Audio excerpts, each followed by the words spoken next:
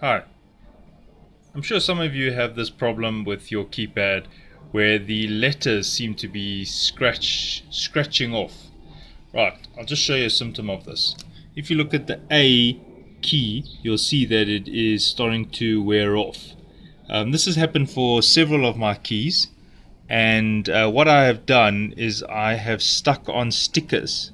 Now if you look at the M, you can see it is brand new.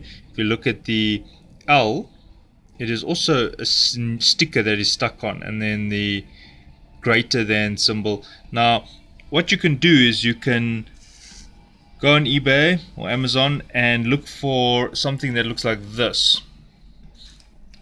Now those are bold keys, sticker keys for people like me, but people who do not have eye problems can look for just your normal QWERTY stickers. So they come in a little pack like that, and they're about 50 cents.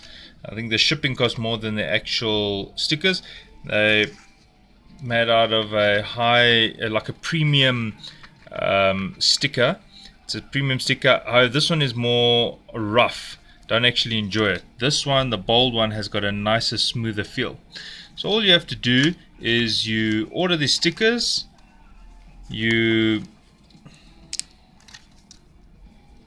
find the key that you need to replace the sticker on,